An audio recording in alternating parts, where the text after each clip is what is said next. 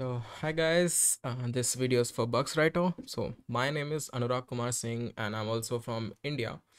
I have been using Linux for around 3.5 years. I started using Linux with Raspberry Pi, then got Fedora as my desktop operating system. So Fedora was my first distro. You can see that desktop distro, and then I switched to Pop! OS, and finally I'm on Arch Linux. So this is my Arch Linux setup with DWM. Okay, so before showing you anything else, let me show you the wallpaper, which is I guess one of the most important thing in Linux Nix configs. So I'm not into animes, and this is not an anime wallpaper. As you can see, it's a wallpaper from a game called Gris. I love this game. This is one of the most beautiful game I have ever played. You can try it out also. So let's get into my setup. So I'll quickly open up my terminal, which is Kitty. Some of you might not like Kitty because of the bloat, but I love it. So yeah, let me open up my Kitty, and then I'll increase a font a little bit. So yep, font, and then run the new fetch again. Okay, just a second, clear new fetch. So yeah, so this is my terminal. uh i'm using uh I'm using ZSH as my shell, and then power 10k p10k, you might know that. So this is power 10k. So first, I'll quickly show you my z shell config. So zrc, which is alias to okay, so zshrc. So this is my zshrc. It's a pretty normal casual setup. I don't have much, so I'm using power 10k over here, and then editor as my neovim. And then I'm using three plugins. So get ZSH auto suggestions and ZSH syntax highlighting, just these three plugins. And then I use a lot of aliases. So I have a lot of aliases. I use it a lot. So these are all my aliases, and pretty much that's it. So updating the path over here, some power 10k stuff, kitty and fzf, and yeah, auto jump. I use auto jump also. I love it. I love auto jump. So this was my zshrc. A lot of aliases, pretty much normal or default. Okay, I'll quit, and then let's start. I'll show you my scripts. So I'm not very good at scripting, but I have written some scripts and I love them. So I'll go to my scripts. So yep, so I have these 5 scripts. So I'll quickly show you from one by one. So first I have audio.sh. This script is just to switch my audio output. So I have a speaker and a headphone. So this script, using this script, I can toggle between them, okay, very quickly. So I'll just bat it out, bat audio. Okay, so here you can see that these are two my devices. This is my speaker, this is my headphone, and here I'm just toggling it. Okay, toggling between uh speaker and the headphone. And for toggling, actually I have binded this script to a key using in the DWM config. So yep, this is how I switch between the audio outputs. So the second is colorpick.sh. So this was a fun script. So this script is to like get the hex value of any pixel on the window, the RGB hex value. So you can use it a lot for like development purpose. So I'll just bat it out also, bat color pick. So it's a pretty casual one. I'm using some, yeah, color picker. So it's a program. Okay, so it's a program. I'm using this to get the hex value, and I'm actually pasting that, copying that hex value to clipboard using xclip. Okay, and I'm pushing in a notification. So I'll just show you and run it. So colorpick.sh, and I'll pick, let's say, this yellow one. Okay, so here you can see you get an notification that the color is copied, and then you can even paste it over here. So yeah, that was it. So you can paste it over here, anything. Okay, So that was color pick, and then I'll show you the third script, which is record sh. So I was writing the script to record screen using ffmpeg. It's not completed yet. It's kind of broken right now, so I'm working on that as a complete. Yeah, I'll complete it someday. Okay. And then the fourth script I have, I'll just quickly show you the record script also. So just a sec. Bad record.sh. So this is the script I have. uh it's not completed yet. I have to still have to complete it. So the upload.sh. So yeah, upload.sh, it's one of the most favorite script I have ever written myself. So I use this script to upload file to a 0x0 server. Okay. So the thing is, the upload script, it has two parts. So the first part is to upload that file to the x0x0 server, get the link, and then copy that link to clipboard, show you a notification, and then log it. Okay, it will log all the urls in a file. In Okay, I'll show you. So let me just upload. So I'll just run upload.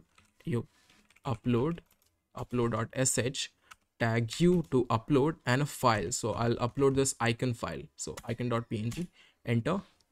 So it's executing this command. This was the url, and it's uploaded, and you can see you get a notification that the file is uploaded. And I can actually show you that. So I opened up Brave, and then the url which was copied to the clipboard, and then yeah, you can see I can actually upload some other file also. So I'll run upload, and then I'll select, let's say, record.sh. So I'll hit enter. Boom, it's uploaded to and copied to clipboard. And then here I can just paste it and hit enter, and you get the script. So yep, that was the first part. So this was to upload that file to the server, and the second part is to log. So actually I log every single url. So if I run audio.sh tag l, it will show you all the files which you have uploaded so far to 0x0. And then you get the time, like when you have uploaded, name of the file, and the url of the file. Okay, so this logs all of them. So if I go and get the link of, let's say, probably this one, okay, you can just copy it and then just open it. Okay, so yeah, that's what was my photo. Okay, so yeah, that was my upload script, and it works really good. Okay, and the last one is my wacom.sh. It's a pretty small thing. Wacom.sh. So I have a Wacom tablet, like a writing tablet or a drawing tablet, you can see, and I'm using it to map the tablet to either two monitors. So I have two monitors, so you can this, I can map the tablet to either of the two monitors. Okay, just ignore this one. So these were the scripts I have so far, and then I'll quickly show you the other thing. So I'll show you my DWM. Okay, so I'll go to DWM, my DWM config, my DWM. Okay, I'll open up my config file. I'm using JetBrains for my font, and then these are some of the commands I have binded to my keyboard.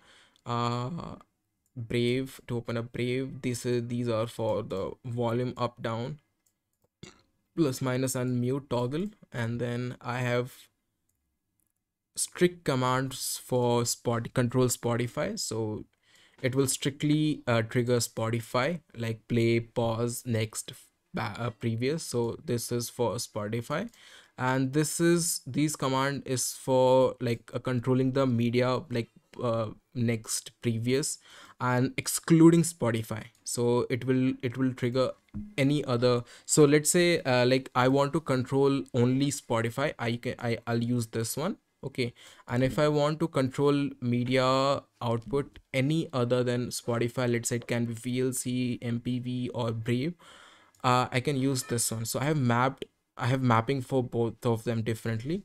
And this is the kitty, to open kitty audio. So yeah, So I have binded that audio.sh file to a key. So you just a press of key, I can switch the audio output. Okay.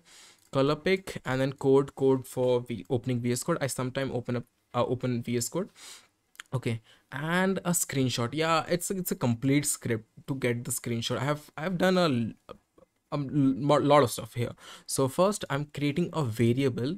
Okay, variable as the date time dot png into a directory called pics in home directory. So I'm just creating a variable of that, of the path to the file, and then I'm capturing the screenshot using a program called MAME. I'm not sure how it's pronounced. So I'm capturing it to the highest quality and storing it to that variable. So the file name I have created over here, I'm storing to that. And then I'm actually copying that image to the clipboard using Xclip. Okay, I'm copying that to the clipboard using Xclip, and then again I'm like showing you a notification. Okay, I'm screenshot captured, and the for icon I'm using that the screenshot. So I'll just show you. So I'll click on print screen button and I get this plus, and I'll just let's just select this much, and then screenshot captured. So here you can see screenshot capture and the screenshot you have just captured as the icon of the notification. I'll do it here again. Okay, now here you can see screenshot captured. So this was a short script. I know it might be too much for some of you, and just here I've just defined the bindings for each of them. You can just go through them, and that was pretty much it for DWM config. And for patches, I have like how many? 8 patches.